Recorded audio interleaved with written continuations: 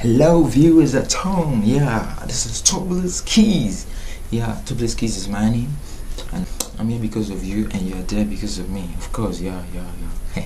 Today I don't have much to say, but I just want to tell you 10 basic mistakes music ministers make.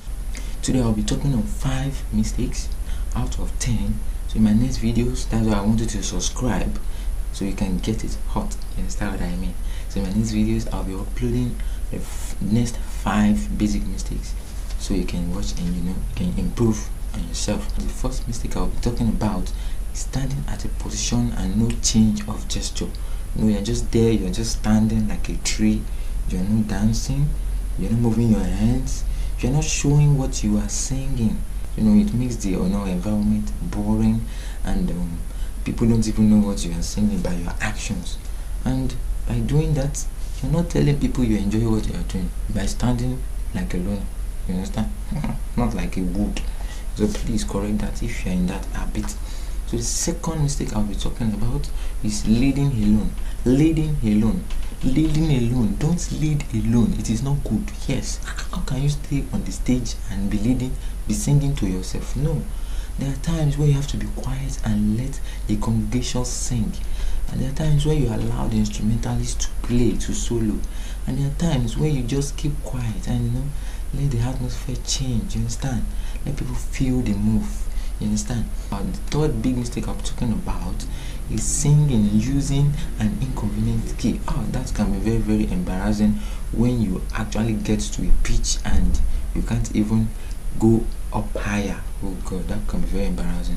So it is advisable before you take any music ministration, try to go to your pianist and let him give you a key convenient for you. Yeah, that would be a very good remedy for you. And let me give you an instance. Don't know how, but you did it.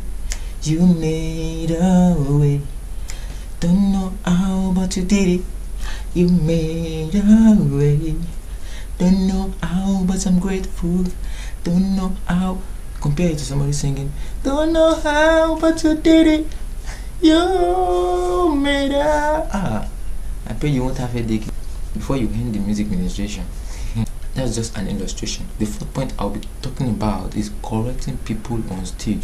I hate that. You are handling the mic even in the front of the congregation, and all you can do is, drummer, you are not playing well. No, I hate that.